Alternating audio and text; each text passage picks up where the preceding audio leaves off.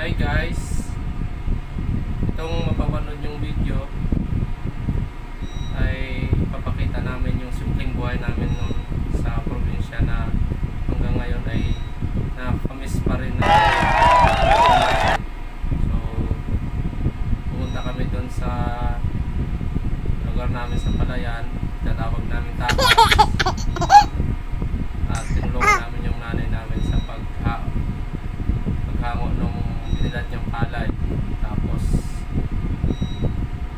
yung kalabaw ng gagandahang, tapos yung namin doon yung natawag naming kangga o karusa, sinasakyan namin ng mga hindi kayang buhatin ng mga tao. So panoorin nyo lang guys, tapos kung may gusto kayo i-comment nyo lang. Huwag nyo rin kalimutan i-like at i-share, i-subscribe nyo na rin yung channel ko. So please watch this.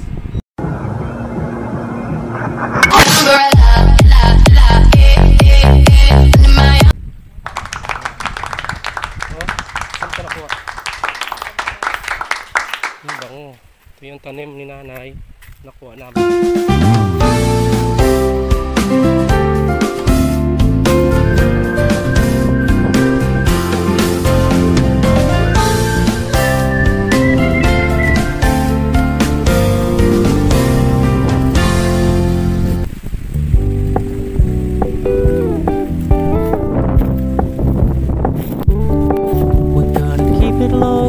Keep it softly spoken, with no strings tying you to me.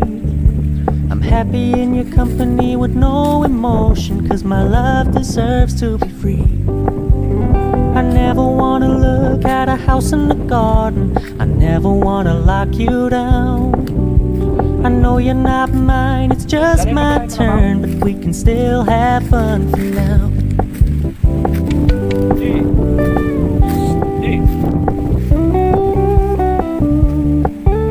You told me you don't really do commitment, trust me, consider your message received. And you said you couldn't take us too seriously.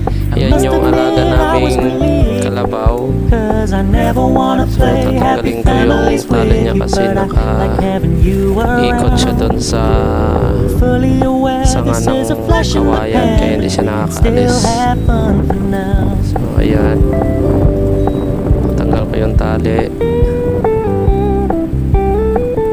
So siya pala si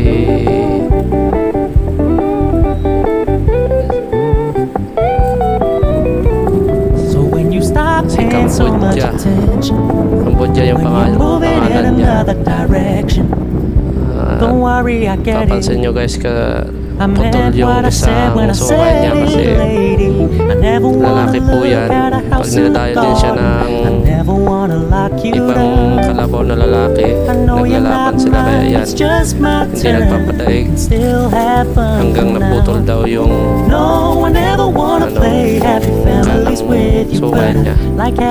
So tingnan mo, doon lang siya kanina naka-stop. So ngayon nung meron na siyang makain mga damo, kain lang siya ng kain. So ilalagay ko siya doon sa tali na malapit sa tubig.